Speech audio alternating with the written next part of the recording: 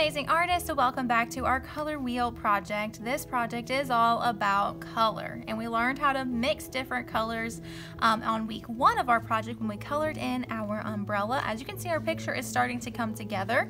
We have our color wheel umbrella at the top, and last week we drew the raincoat and the rain boots for the person holding our umbrella. And then of course we colored it in. We did all of this using oil pastel. It's important that the last couple of weeks we used oil pastels. You could have used crayons too if you don't have oil pastels, but something like that that's more of a crayon texture, waxy.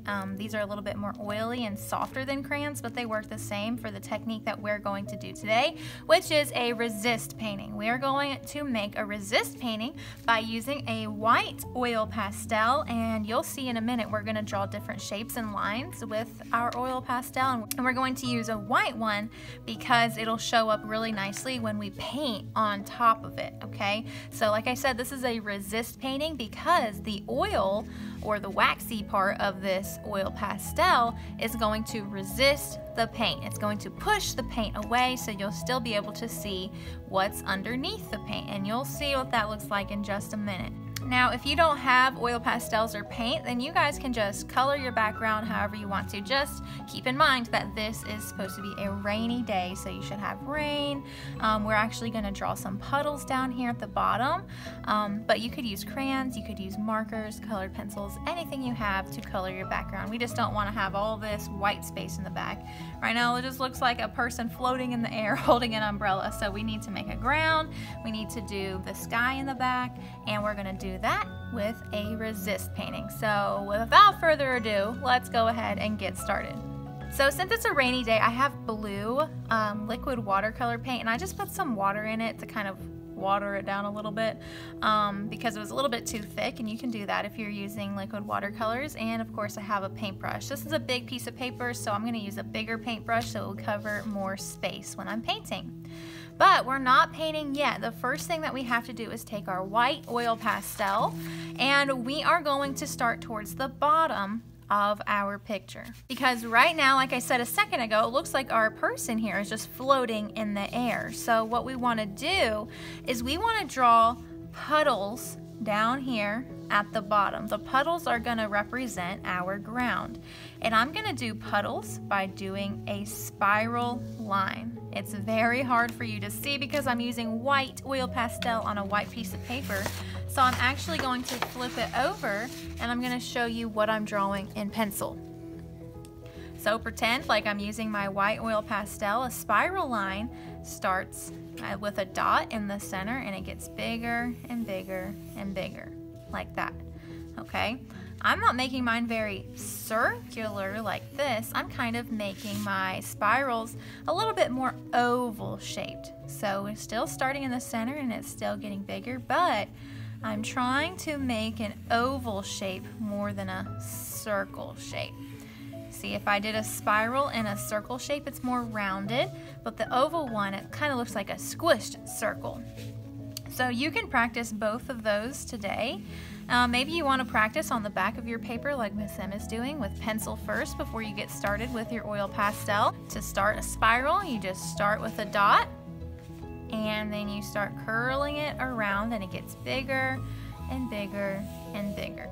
We don't want to make giant spirals because we want to have a bunch of puddles on the ground here, okay?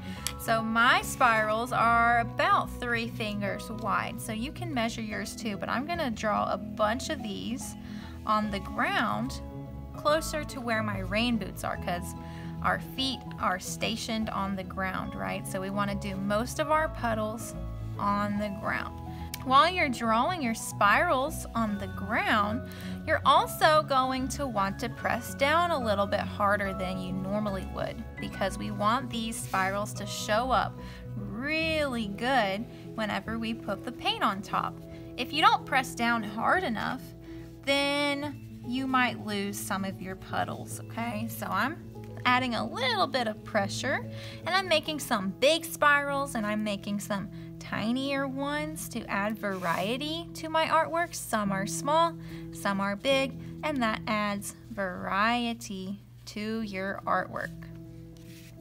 And I am filling up the entire bottom section. It's about where my raincoat stops and all the way down. I'm filling this entire bottom section with puddles. These beautiful spiral lines with my white oil pastel. I know it's very hard for you guys to see, but I have an entire section down here of just those beautiful spiral lines that I showed you just a second ago with pencil. And now we're gonna continue using our white oil pastel, and I'm gonna draw little lines on the rest of my background. I'm going back and forth and I'm doing little dash lines. This is going to represent the rain in our picture. And I'm gonna do that in the entire rest of my background. I want this to be a beautiful rainy day scene. And what is a rainy day without rain? Well, it's not very rainy, is it? So we have to draw these little raindrops, and it's hard for you to see. So this is what I'm doing. I'm just taking my oil pastel and I'm going up and down and making little dashes all in my background. You can put them wherever you want, but we want to spread them out just a little bit. And I'm going to do that for the entire rest of my background. So the bottom part is just those spirals, and then the rest of my background is going to be these dash marks to represent the rain.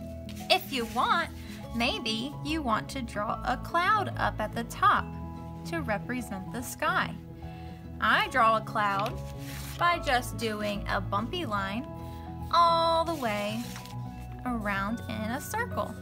You see those bumps? That's a bumpy line to make a cloud shape. So you could put clouds at the top if you want to, but you don't have to. I think I like the clouds, so I'm gonna add one more over on this side and maybe a tiny cloud on this side. I'm still pressing down kind of hard because I want to be able to see this oil pastel once I paint on top of it. Okay, I just filled the rest of my background with some clouds at the top, and I did those little dash marks in the rest of the background. So it's all filled up with the dash marks, the spiral lines, and the cloud shapes. And I know it's very hard for you to see right now, but after you finish using your oil pastel and drawing the ground and the rain in the background, we are ready to start painting this. And I want to show you what happens when you add the paint on top of this oil pastel. You're going to see the oil pastel is going to resist or push that paint away. All right, so I'm going to grab some paint and I'm just dipping carefully my paintbrush into the paint.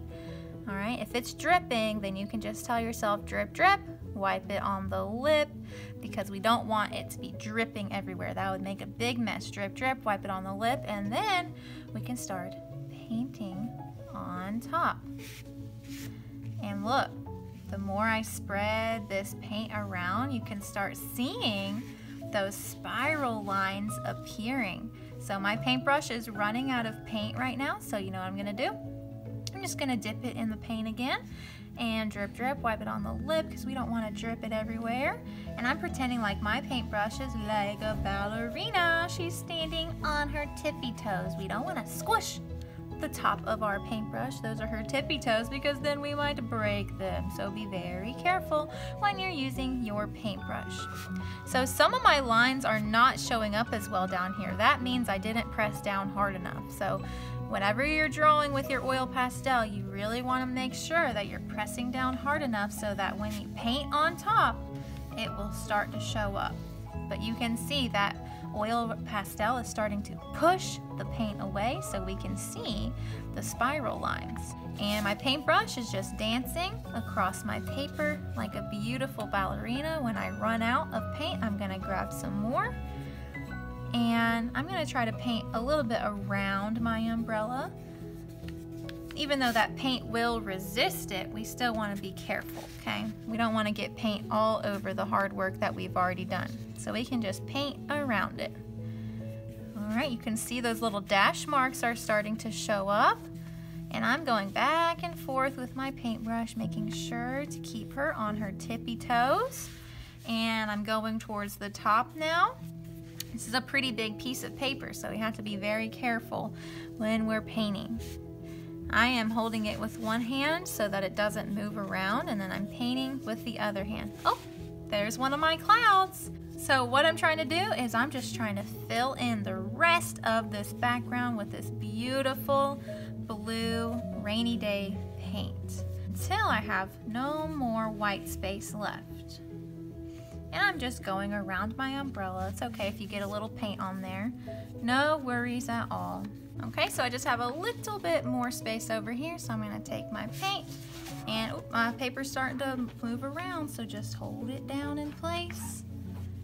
And once you've painted the entire piece of paper, you are done. And your rainy day color wheel umbrella is all finished. I hope you guys had a lot of fun during this project. I can't wait to see how your final paintings turn out. I know they're going to be amazing because you guys are amazing. All right, I'll see you guys next time.